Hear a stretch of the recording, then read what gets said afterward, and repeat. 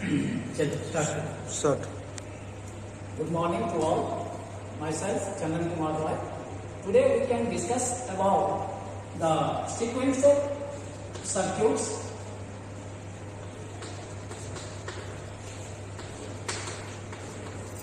Sequential circuits.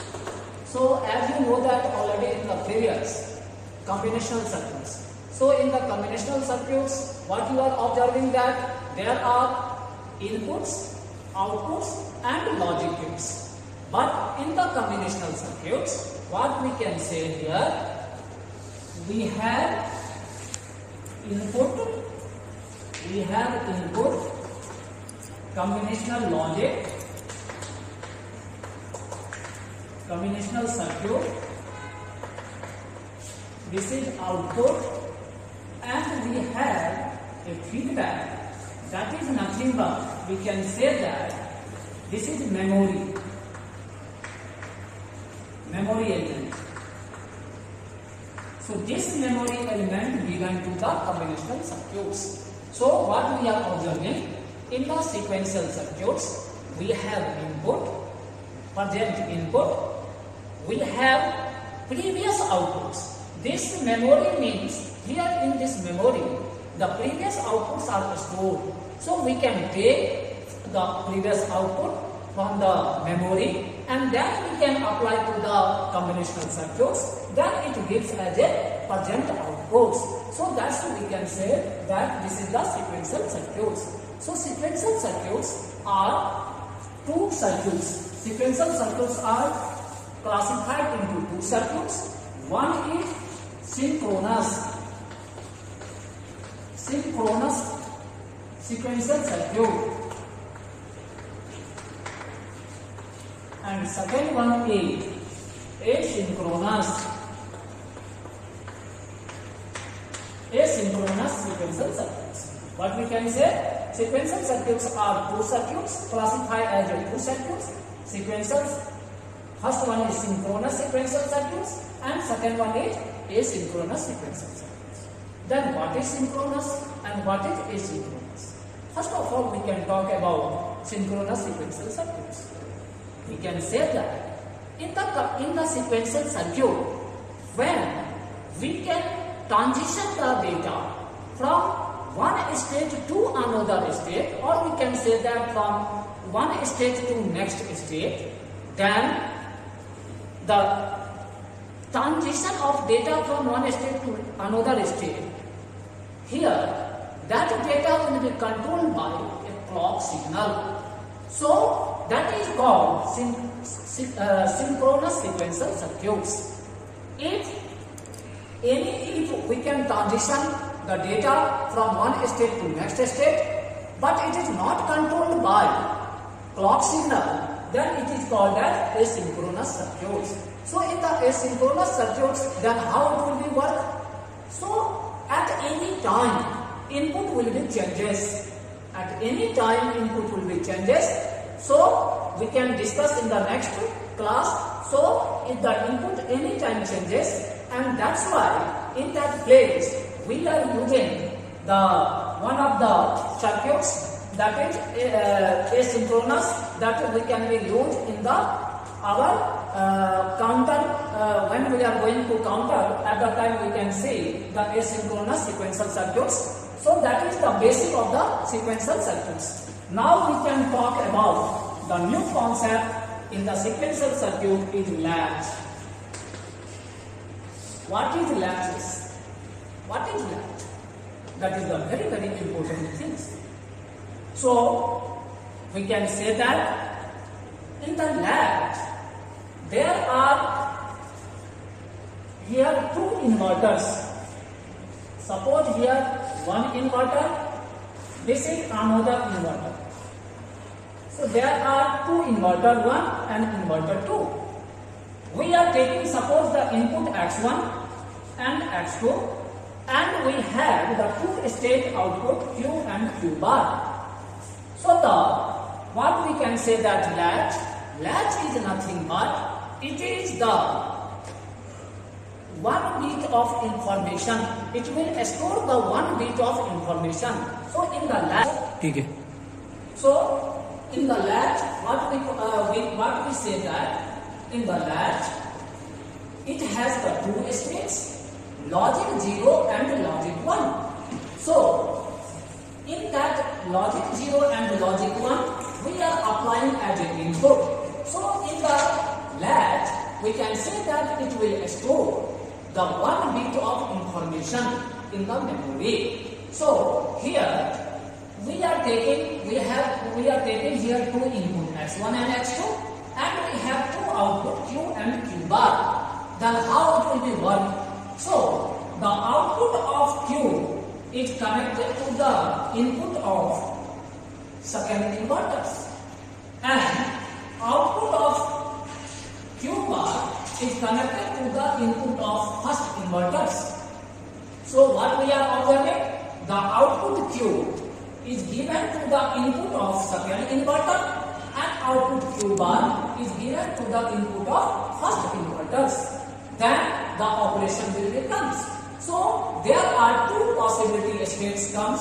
So we can say that latch comes in the two states. Either we can take first one, we can talk about SR latch. SR latch. So SR latch can be expressed in terms of two ways. First one, NOR based SR latch, and second one, NAND based SR latch. So there are two ways we are expressing: NOR based SR latch and NAND based SR latch. Then you can see the very easy understanding. If you are going to NOR based SR latch, then what we do? In place of inverter, we can keep NOR gate. In place of inverter, what we can keep? NOR gate. So here we can keep as a NOR gate. So we are keeping here NOR gate.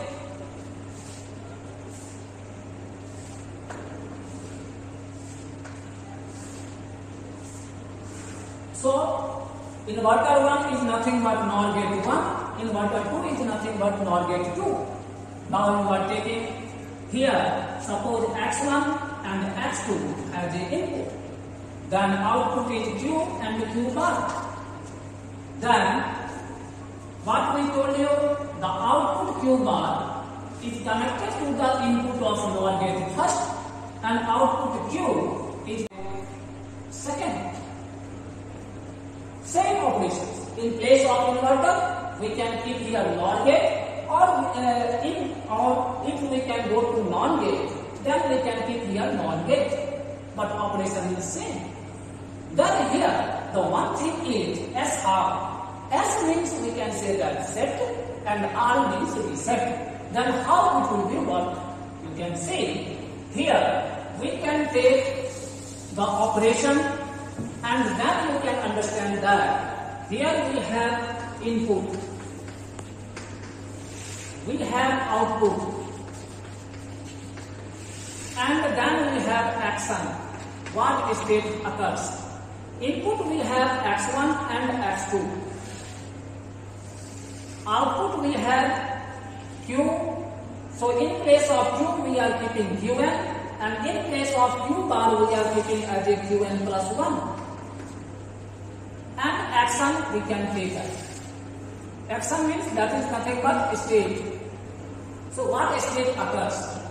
So first of all, suppose we are giving input as a 0, 0. When you can keep input as a 0, 0. So when you are keeping input as a 0, 0, then the output q and q bar. Q means qn and q bar means qn. So we can say that when we are keeping the input as a 0, 0, it means off condition. 0, 0 means off condition. In that time, what will get the output? What are the output available in the systems? The same output we can get.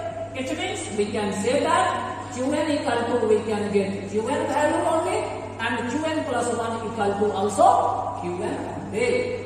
And this state is called as no changes. Nothing changed here. So in the output, the present output, nothing changes. What are the previous output we have? Same output we got at the present output also. So we can say that if we are taking 0, 0, then we got the previous output what we have given. Same output we are getting at the present output, that is Qn plus 1. So there is no changes. Second case. When you are going to second case, x1 is 0 and x2 is 1. When x1 is 0 and x1 is 1, then in that case, what happens? In the Qn, the value will be 0. The value Qn equal to 0. And Qn plus 1 is 1. So always remember, if Qn is 0, then we can say that is called reset state. What we can say that? Reset state. When you can go to 1, 0, when x1 is 1, x2 is 0. In that case, Qn is equal to 1. So Qn equal to 1 and Qn plus 1 equal to 0. So what we are observing? Here Qn, here x1 is 1, x2 is 0, but Qn value is 1 value. And Qn plus 1 is 0. So if Qn equal to 1, then we can say that set state. And the last fourth operation is we are applying both 1, 1. When we are applying both 1, 1, then what we are observing? At a time, because of we are applying 1, 1, input x1 is 1, x2 is 1. So at a time, both NOR gate is active. If both NOR gate is active, then there is no possibility to get the output. Which output will come first? In that case, we can say that this is the output is, we can say that this is if the x1 is 0, 1 and x2 is 1, in that case, Qn value is, both cases is possible. Either it will come 0 or 1, or you can say that 1 or 0. It is both is possibility. Either 0 or 1 or 1 or 0. That's why this case is called as invalid case. Or we can say that forbidden case. Forbidden case or invalid case.